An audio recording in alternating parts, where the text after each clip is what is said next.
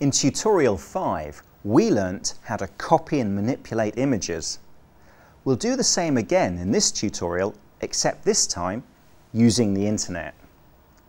Before I copy the image with the clippings tool, I'm going to open a new page in the Mimeo flip chart. Let's open our web browser and use Google Images.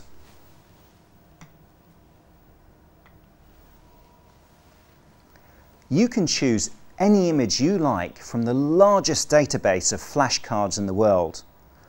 I've chosen London and I'm going to choose the red bus.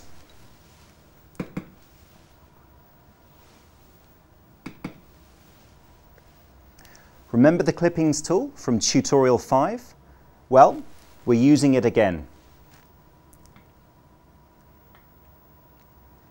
Click Screen Clipping, OK, and mark the part of the picture that you want to copy. I don't want all the picture, so I'm just going to mark out the front of the bus.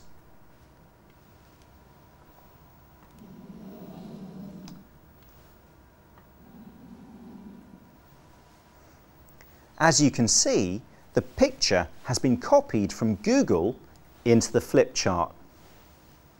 Before or during a lesson, you can pull as many images into the flip chart as you like.